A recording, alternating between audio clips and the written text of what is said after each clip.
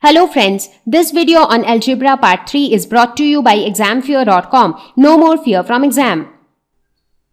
Now the next question is, what do these alphabets represent? I mean, what exactly are these alphabets? Like we say X, sometimes we say Y, sometimes we say A, sometimes B. What are these actually? These alphabets represent the variables. Now what are variables? Again, so these are all new terms. So variables, the word variable is derived from the word vary. So something which varies, a value which varies, which changes. So what are these alphabets which keep varying with different situations? Now, do you see the picture on the screen? It shows the same person but with different appearance. Sometimes the hair is blue, sometimes green, sometimes red, sometimes black. So the appearance changes depending on the situation. For example, if you are going to a party, so you dress like that. When you are going to school, you dress up in the school uniform. When you are going for your sports day, then you take up your sports uniform. So your dress keeps changing depending on your occasion. In a similar way, these alphabets, for example, we assumed that, let's say that your big brother has X number of chocolates. Now this X number of chocolates, X could be 10, X could be 20, X could be 3. X could be 100. So the values of X could be anything, right? And the value of X changes depending on the conditions given in that problem. So depending on the situation, X can take any value. So that is why these alphabets are called variables. So let's take one more example.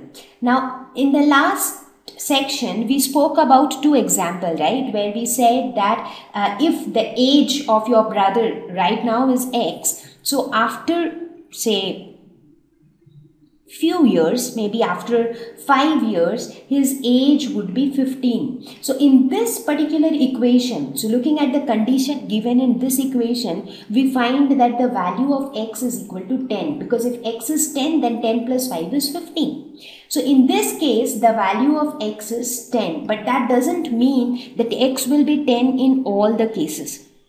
For example, if it would have been something like this, like X plus 2 is equal to 20.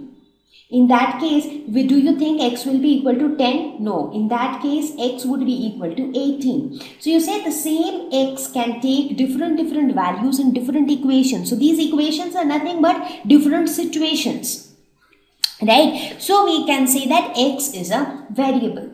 Now, when we introduce variable, it becomes important to very clearly distinguish between constants and variables. Constants, those quantities which have fixed values, that is, their values will never change. Now, needless to say, all the numbers are constant. You think of any number, 5, 10, 1002, 1 by 2, 3 by 5, 10,012 divided by 3. You talk about 0.5, 7.25, 0. You talk about any number, they are all constant because their values remain the same. So if we say 0, 0 will always mean 0. 0 can never be equal to 5.